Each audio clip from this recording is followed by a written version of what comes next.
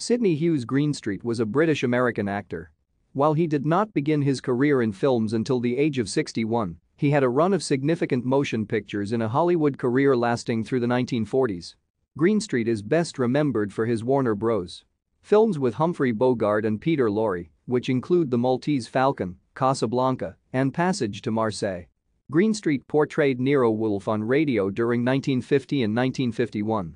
He became a naturalized United States citizen in 1925. Sidney Hughes Greenstreet was born on 27 December 1879 in Sandwich, Kent, the son of Anne and John Jarvis Greenstreet, a tanner. He had 7 siblings. Greenstreet left home at the age of 18 to make his fortune as a Ceylon tea planter, but drought forced him out of business. He began managing a brewery and, to escape boredom, took acting lessons. Greenstreet's stage debut was as a murderer in a 1902 production of a Sherlock Holmes story at the Marina Theatre, Ramsgate, Kent.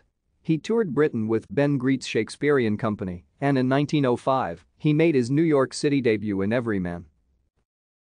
Thank you for watching. Like and subscribe if you would like to view more of our videos. Have a nice day.